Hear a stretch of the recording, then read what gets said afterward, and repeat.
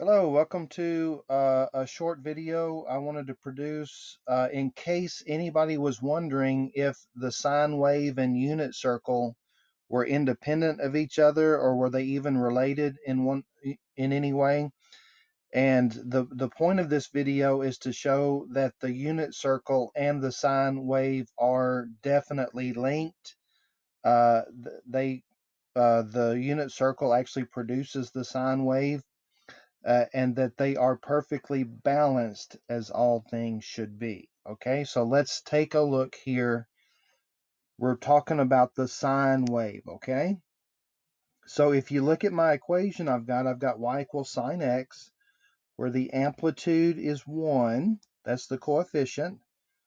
And since the coefficient of x is 1, then the period is 2 pi. Okay, so if you're thinking about the sine wave, you know that it's going to go up to a height of 1, starting at the origin, come down to a depth of -1, and complete one cycle by the time it reaches 2 pi. That's the sine wave, okay? Now, how is that related to the unit circle? Well, remember in the unit circle, the equation for sine, it says y equals sine theta. So in this case, the equation for the unit circle is really similar to the equation for the sine wave, where x and theta are basically the same variable. They just represent the angle, okay? Let's take a walk around the unit circle and see how the sine wave is actually produced from the unit circle, okay? So the first point we have is 0, 0. And if you remember, sine theta is y. So at 0 degrees, our y value is 0. So that's how we get the ordered pair 0, 0. And then you just increase in value going around the unit circle, okay? So at pi over 6 for theta, remember that's my x, the y value is a half, and that gets us the next ordered pair. At pi over 6, we're at a half. At pi over 4, we're at square root of 2 over 2.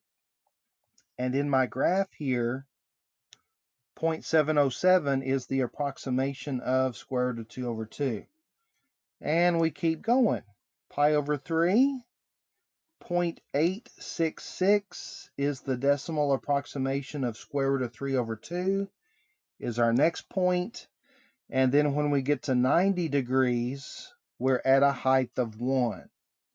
So that's this point up here at the peak. At 90, which is pi over 2, we reach our maximum height of 1.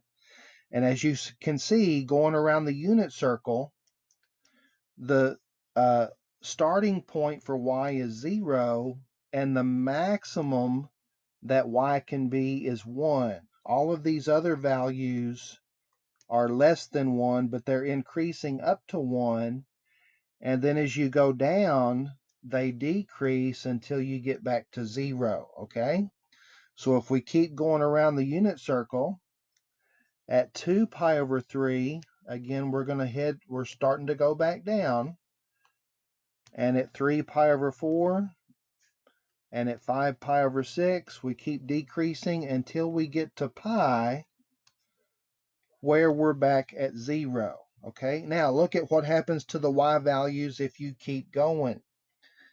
At 7 pi over 6, now our y is negative, okay? So if you were ever wondering why does this go below the x-axis, is because if you're in the unit circle, now we're in the third quadrant where your y's are always negative until you get to a maximum depth of -1. That is the smallest value that your y can ever be, okay? So these decrease.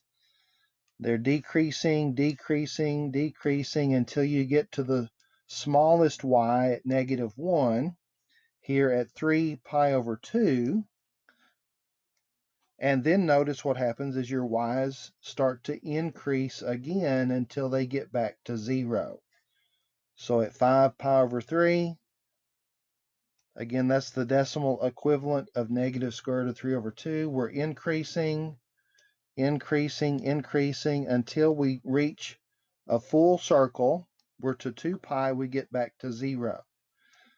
So do you see that as you walk around the unit circle, as your theta increases, which corresponds on the xy coordinate system, that's your x value, as your x increases, your y values correspond to your unit circle values, okay?